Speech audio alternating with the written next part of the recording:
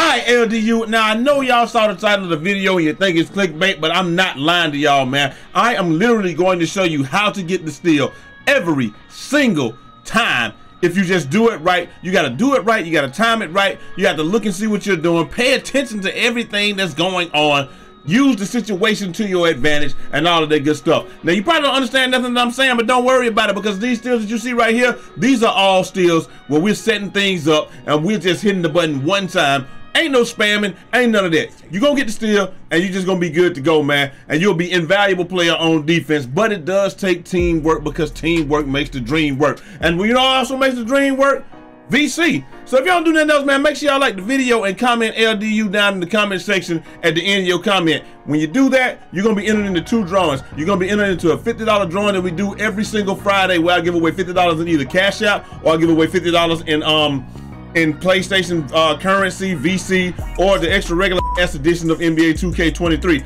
Also, when you do that, you'll be entered for a drawing that we're gonna do at the end of the month, where we're gonna give away a next gen console. So all you gotta do is like the video and comment LDU at the end of your comment, and you will be entered to win either a PlayStation 5 or a Xbox console, whichever you want, man. And without further ado, let's just get the video underway. So what we're gonna do, we're gonna roll this thing back, man, all the way to the beginning and start out with just a simple steal, man. Well, the way that you can get these steals every single time is just the way that we play defense, the way that we set up, the way that we do everything. And I'm just gonna show you this. And when you add this to your guys' scroller decks or to your bag of tricks, you're gonna be just as good as we are with this stuff, man. The number one key on defense is, if you want to try to get a steal and you want to try to get steals, a lot of steals, you got to set up the blitzes. Or you have, and by setting up the blitzes, I mean you're gonna have to see the situations coming and see how you can guide your player and stuff like that. And we're gonna explain all of that in a second. But also you got to see the opportunities, like right here.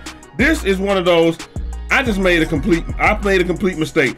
Right here, you see me coming at this guy. What I'm supposed to do is hit this shoulder here. I'm supposed to attack this shoulder, because what I want to do is send him to Brute right here, so I have help, and then ultimately send him down here to Gambit.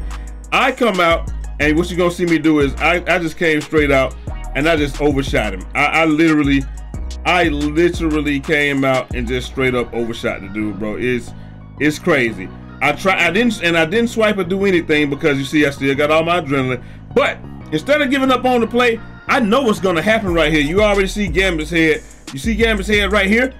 So I know that means that Gambit is gonna step to that guy, and he's gonna cut all of this off in here for me. So my job is to get to this guy right here. But this guy, he doesn't have the ball, so he can't hurt us. He's really not in the play. So before I go to him, what I'm gonna do is run up his back and then go here, because I want to take away any inside or any, like, you know, veering off or anything that he might do. And so by me doing that, you're gonna see me coming up beside him, and I'm just running straight into him. Boom. And we get the steal, because the ball, you're gonna see the ball bounces off me and we get it. But the more important thing that you see is Gambit has stepped over here, and I'm gonna get to this guy right here, but I'm taking this path to get to him. Easy little steal, man. Like, easy stuff like that, just not giving up on plays. Those are the things that's gonna make you a better defensive player and stuff like that. And we gonna come down. What we do when we get the ball, man, like I said, the number one way you're gonna lose the ball is not getting the ball out of your hand when you know that you're not a ball carrier, or whatever you want to call it, a dribbler. Look, I go ahead and throw the ball down to Brute. Brute gets to the middle of the floor. He gets it out of his hand. Trays up, splash down, easy bucket. Right here, you're gonna see us get a steal right here. And we just setting up this steal. This is a different type of steal. This is one where we make you pass the ball. Now, check it out. Brute has the guy, and he's cutting off all of this over here. He can't go over here. So what he wants to do is funnel him toward me. Right now, who's all covered? He's covered, so he's pretty much out of the play. We got Hezzy playing center field, so Hezzy's gonna pick up this guy when he comes up, but also he's playing here, and then we got Gambit playing the middle of the floor, just in case they break contain. My job, ideally, is to get over here, and I want to guide him through me so that he has nowhere else to go. But what I do is I get here, I try to I didn't get a chance to get a reach. This is another one of those where I think I just took a bad pursuit angle, really. I come in, take a bad pursuit angle, But he gets antsy, and right here, he don't have a pass to either one of these guys. He probably could have passed it here, but instead of doing that, he tries to hit the slip right here, which is he tries to beat Mac.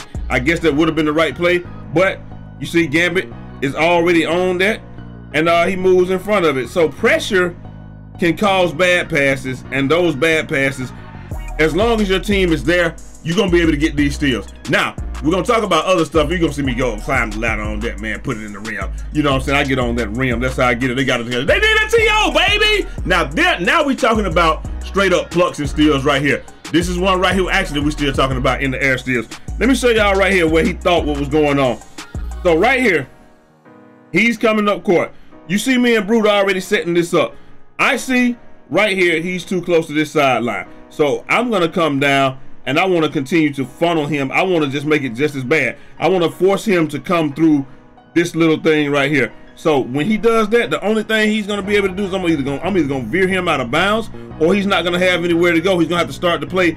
He's gonna have to start the play from right here, and I'm gonna already still be in a favorable position or what have you like that. Now Brute sees what I want to do, and he don't have a responsibility right now. This is Mac's responsibility. This fella right here is Brute's responsibility. He don't have anything to do right now, and then again, Gambit is just gonna sit here. He gonna sit in here and play center field and see what goes on. Now, when we set this up, I know that I got my guy Hezzy behind me.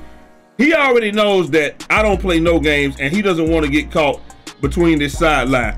He fully believes that this is open, but that ain't open. Normally, that could be two people right here. Hezzy, if you're playing this corner, you can literally play both of those guys, and your guys can press once you learn how to do that. He thinks he got the pass. He comes to the middle of the floor. He makes a late pass. Now, he did have the pass initially. I don't know why he stopped. I don't know why he didn't just one-two pass it right there. He should have just one-two passed it, because I do believe that if it's one, that ball need to come out right now. Like right when he touches it, that ball needs to come out right now. I don't think Hezzy could get there, and I think that's a 3-ball if he does it. But as it stands, he throws it late. He does the Cardinal Roots in, takes 2 dribbles, and then once he takes those 2 dribbles, he sees me and Brute right here, right? So he knows that this is already trouble, because he's already been in trouble the whole game. He's in trouble. Now he's gonna try to throw the late pass, boom, gets intercepted. And then we're gonna go down and get on the rim, you know, as we normally do, or find some way to score. Here we go. Hezzy, once again, the man who started the play, he's gonna end the play. Right! Gets up there and gets his bucket. And I know that took forever to just break down, man, but you know, we're gonna try to move through the rest of this super fast, man. Like I said, it's a lot of moving parts with this stuff, but the rotations gotta move like that, man. You gotta just flow like water. Go to the closest man, but also tell your guys where you're going. Right here, this is just elementary right here, bro. You can't do stuff like this, man. This dude is already cold. He's already cold. Now, what he could do is he could probably make this early pass right here, or he could probably make this early pass right here. That's what I would do right here, because we're both behind when we're in the backcourt, but he persists. He wants to hold the ball. Now, you see Brute coming across. You got nowhere to go. I'm holding firm right here, and I'm saying that if you want to come here, you're gonna have to do that, because I don't have a responsibility right now. That's Hezzy's responsibility. The only free guy is this fellow right here, but Gambit is kind of shading that, and Big Mac, depending on how they are, he got to get first pass, so he got to be able to defend that guy. But instead of passing the ball, we don't even have to worry about none of that, because instead of passing the ball, he dribbles into Brute. Brute gets him in that animation. If you ever get in this animation right here, if you're in this riding animation right here that he's in, and you see somebody coming across, yeah, you might as well go ahead and get that rock up, bro. It's 2 people there. If you do this, you will get this steal every single time. And as you can see that I hit the button. I hit the button right here when Brute was riding him, riding the hip, and then I hit the button right here. But the way that the game expressed it, it made it so we had to get it on the other side. And I know we don't always like those things, but the fact of the matter is, bro, you're cold. You're coming up court. You got nothing. You ain't got nothing, man. I don't even know why you're doing that. Like, it doesn't make sense. And yet again, here we go again. Brute is gonna push him. He gets the ball. Brute is gonna push him toward the middle of the floor. He's bracketing this. He's saying, you can't come this way. I see this. I'm gonna come here and say, okay, look, this is our best friend right here. We always try to set up, you always want to try to set up your traps right here, because we know he can't go backwards. He can't go through Brute. and then I'm gonna come here and cut this off. And if we do it right, you're gonna get a steal every time. Look what happens. He goes there, I go to my guy, but hey, look, oh, well, wow, I didn't go. He thinks he has a pass, and Hezzy, geez, I don't know why he didn't pass the ball right here earlier. He should have just passed the ball right there. He was good, but I guess Mac was on the way. Mac was on his horse right there. And then, yeah, you can't throw it here because Gambit is looking right here. He really don't have anywhere to go with the ball. He should have just passed this right here earlier, bro. I ain't gonna lie. You gotta make this pass right here, bro. You have to, because when you don't, and you're even 1 second late and everybody's moving around, boom, Hezzy gets the steal. We out and off to the races. I just don't see why people don't go ahead and pass the ball. I understand you the main ball handler, but at the same time, sometimes, bro, you just gotta stop, bro. Yet again, here we go again. Right now, I got supreme confidence in Hezzy. And if this guy right here is paying attention, he would go ahead and dot this dude right here and just catch me and make me stay still. But I know that he's one of those guys that don't want to pass. Right here, you're gonna see Hezzy. Hezzy's able to play. These guys are standing so close together. Hezzy can easily play both of those. All he has to do is go first pass. And even when he goes first pass, this dude 9 times out of 10 gonna pass it back, so he can just go back up there. He's gonna play that little triangle spot. Now look, check it out. He tries to throw the pass, right? He throws the pass to the first guy. Look, Hezzy's right there, and that's what I'm telling y'all. You can play both of these guys. We got him set up.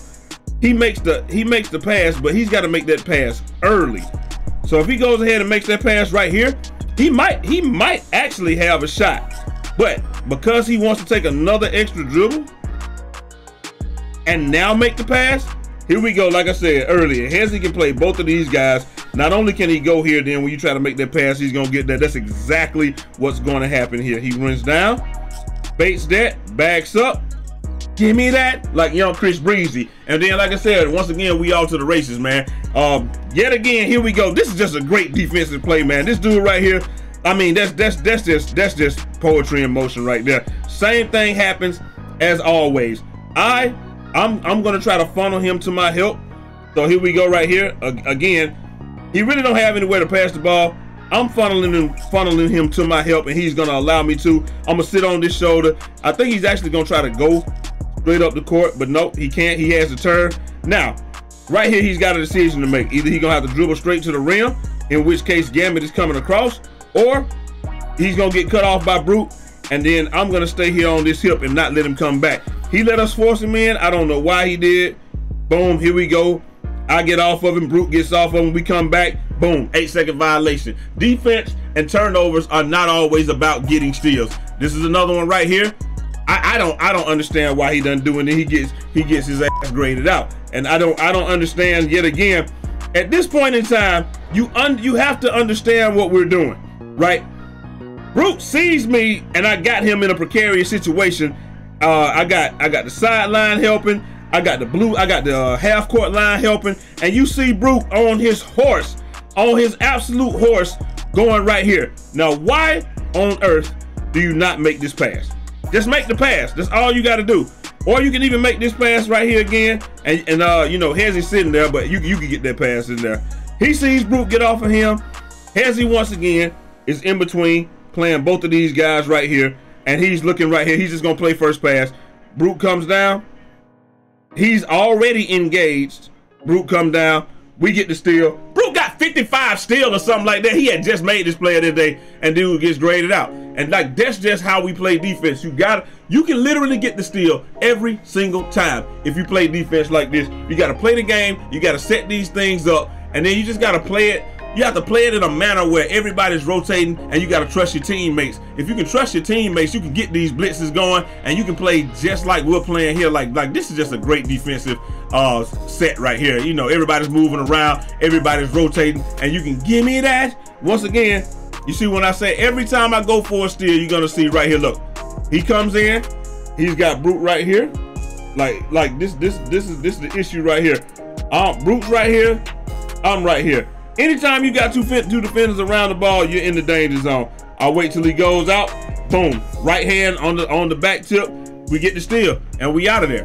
Like, the biggest issue is, I know a lot of these guys that are ball handlers, they don't want to have to take onus on getting some of these steals. But if you're gonna let people set you up like this and constantly get you into these two-on-one situations, like, bro, you're gonna just lose the ball. Like, even right here, I lost the ball. Hezzy comes across. Look at how I waited until he gets engaged with Hezzy, right? Like, most of the people would think I would reach right here. As soon as he crosses back over and he's engaged with two people, that's when I do it, man. So, like I said, you can literally get the steal every single time if you play like this and do these same things that we're doing, man. Hopefully this video helps you out. Hopefully you guys now understand why you're getting the ball stolen and also how to get the steals. If you see somebody engaged and you are a defender, go get the ball and make him pass it. He's either gonna pass the ball or he's gonna lose the ball, man. That's it, man. So y'all let me know what y'all think down in the comment section. Hopefully you guys enjoyed it. And I'm gonna holler at y'all next time. Till next time. It's your boy Eazy, aka Fresh from the Barbershop, BK the People's Champ. Godspeed.